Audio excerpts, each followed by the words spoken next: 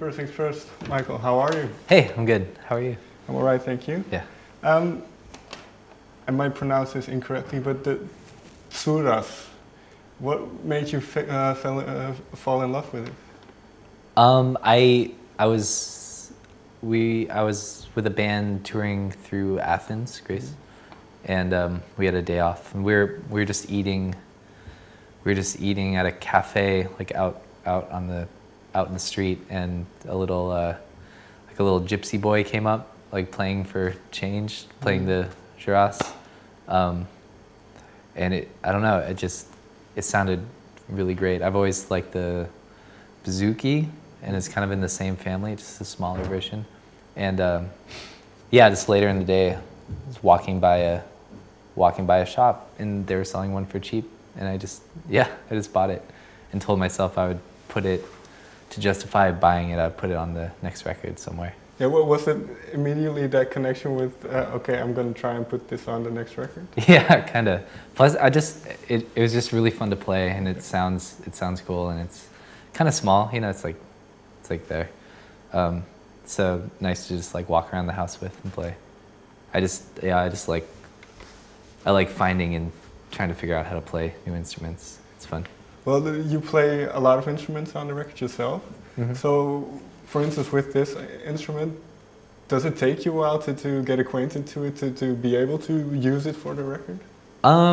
Some more than others. I mean, this instrument, it was just playing a simple line, and it didn't take too long. I didn't learn how to play it properly, of course, like traditionally, but yeah, just playing around on it for a while. And you know, if you learn how to play guitar, then certain instruments are easier, like bass is easy to pick up, and other stringed instruments kind of make more sense. So yeah, I didn't suffer over trying to learn it or anything.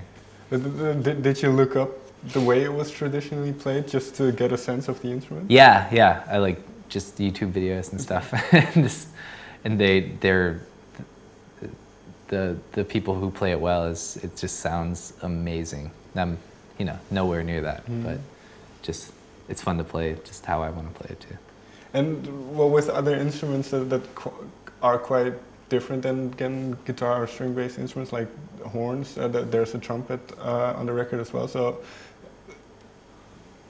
how do you kind of learn were you able to play those instruments already? Or? Well, a lot of people, the press release was a little unclear in that I didn't play trumpet, I didn't play French horn.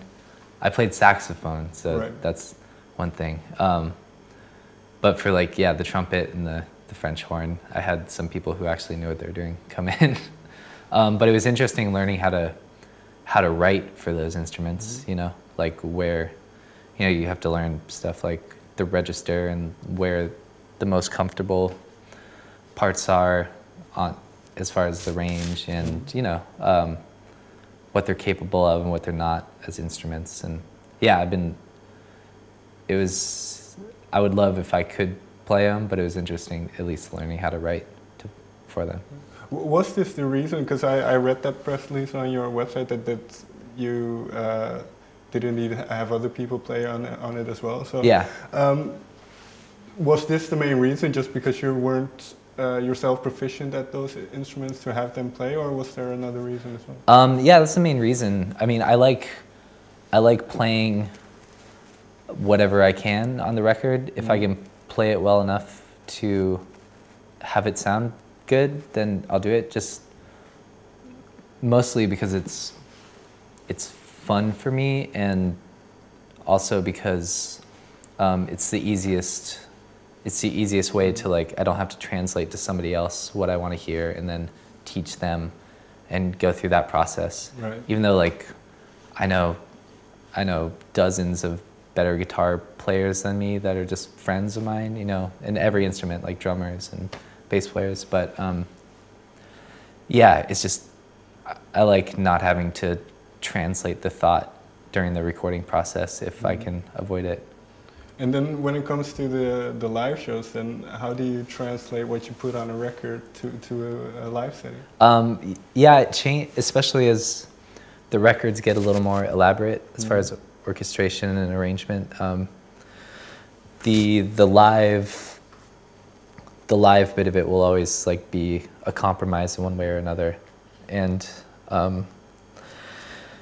yeah, it's just like it's teaching the band mostly from the record, or we just learn the basic elements of it, and then whoever I'm playing with will, you know, add their own touch to whatever they're playing.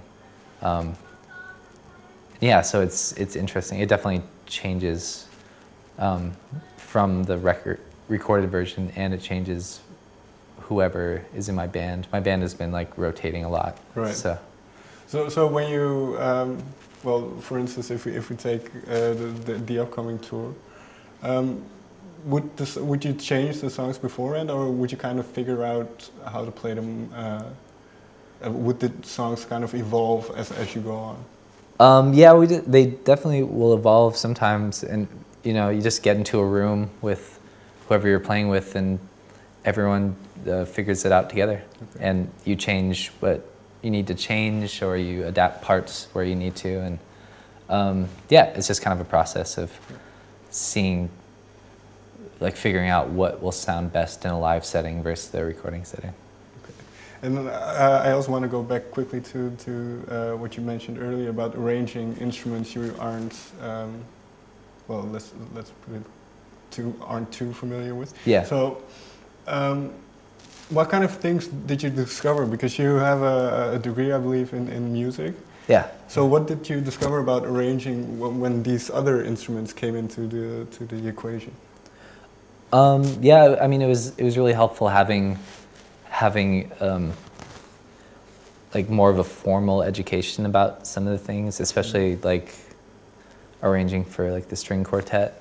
Like I learned, you know, I studied a lot while I was there, and you know, there's certain things you should or shouldn't do, and you just learn what sounds best for arranging for that kind of thing, and then taking that and adapting it to my own songs and to like, you know, a situation where you wouldn't usually have that kind of, like a string quartet and like a rock based song or whatever. So yeah, you just kind of, it's just kind of like a process of figuring out what sounds good, what sounds bad, and like how to best incorporate it. And it's really fun and interesting to me. It keeps like the songwriting and recording process really fresh and new and exciting.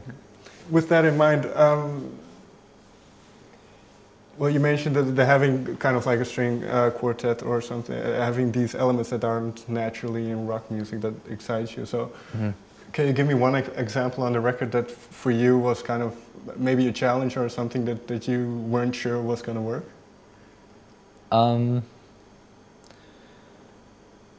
Yeah,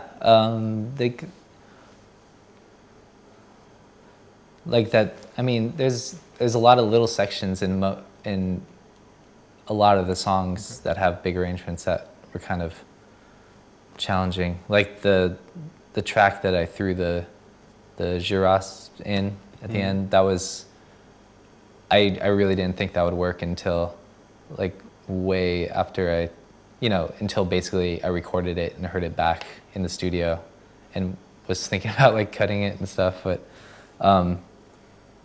yeah, because that was a strange, instrument I'm totally not familiar with, and the rest of it, like, yeah, just certain songs, balancing out how to get a whole bunch of elements to sound good when maybe there's like a really loud guitar underneath, just filling in space and finding where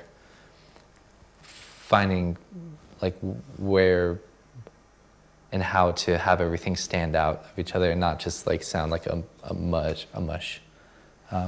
So. But this idea of having spaces filled in, because I think it's in the bio where it says you kind of wanted this big sound, so did you have this idea or this sound already in mind for the record before you started composing and writing? Yeah, I mean, I knew I wanted to I knew generally that I wanted to try to add some instruments that were a little more unfamiliar to me.